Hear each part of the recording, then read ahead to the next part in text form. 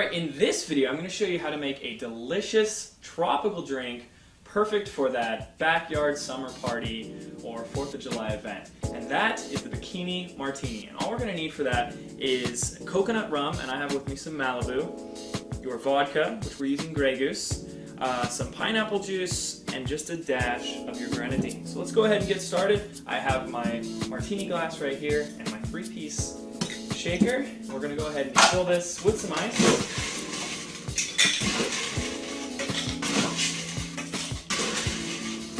And the more ice you put in there, the better, so that the drink gets really nice and cold. We're going to go ahead and start off with the Malibu rum and put an ounce right in there, just like that. And 3/4 of an ounce of your vodka, just like that. And we're going to put a splash of our pineapple juice, about an ounce, right in there. And that's all we need for right now. And this thing is ready to shake. Make sure that's on there really tight. I'm going to pour it in.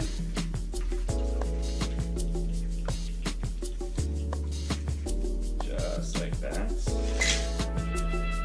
We want to take our grenadine, pour just a drop